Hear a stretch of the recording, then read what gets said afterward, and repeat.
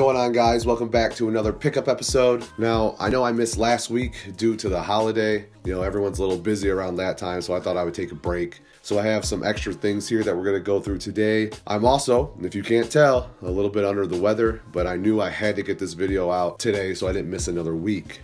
I picked up a couple more Rogue One figures off Amazon that I needed. I never saw these in the store, and they were on Amazon for $6, prime shipping, so I went ahead and grabbed Jyn Erso in her disguise, her ground crew disguise.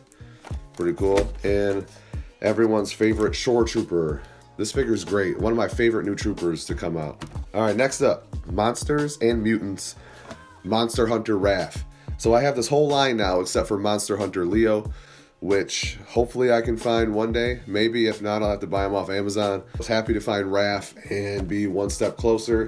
On the back here, it shows all the Monster Turtles and the two Monster Hunters. Fun line. I'm really glad that they decided to revisit the Monster Turtles because those Universal Monster Turtles in the vintage line are some of my favorites. All right, let's move on here. So I finally found most of Wave 2.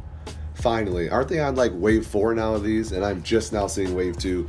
I found everybody except Mankind and... So I found everybody except Mankind and Kane in this wave. So we got Triple H with the I'm gonna jump up and attack your ass action. Pretty cool figure. We got Rocky with the Gorilla Press, I'm gonna slam your ass action. Pretty cool figure, it looks great. I love the eyebrow on him. Rock really fits this style of figure really well, I think. Sting is awesome. I was a little bit surprised when I first saw that Sting was gonna be in Wave 2 already. I figured there might be other ones that they might want to do first, but I think it's awesome that Sting already got a figure. You know, he's got that same type of action that Triple H has, which is cool. The toughest SOB, Stone Cold Steve Austin.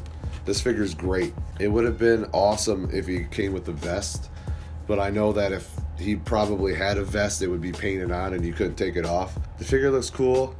He's definitely got his two beady little eyes. It's just a cool looking figure. I like the knee brace, so I'm happy with that. Ninja Turtle time. I picked up both of these figures off Instagram.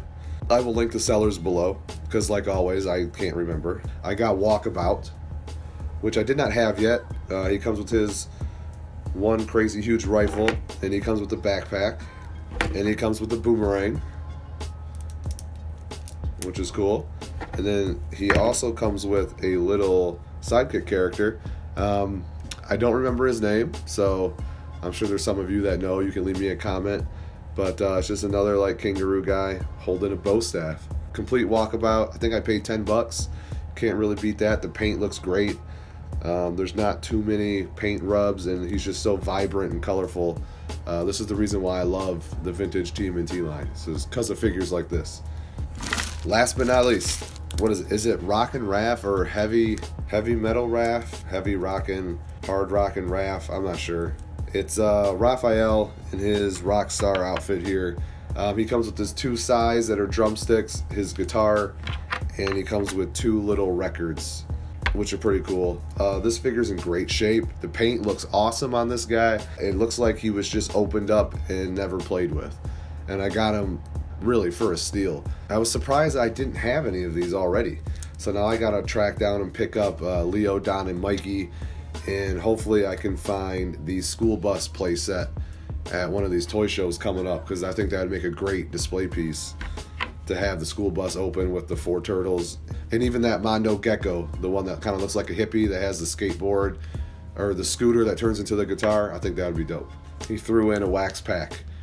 You can't go wrong with these. I have a bunch up on top of my display case here. The gum has definitely been broke. Sounds like it's powder in there. But these are awesome. I don't really open them. I just like to keep them the way they are. And they make cool display pieces. So yeah. Alright guys, so these are my pickups. We got some vintage turtles, modern turtles, some Rogue One, and some WWE retro line.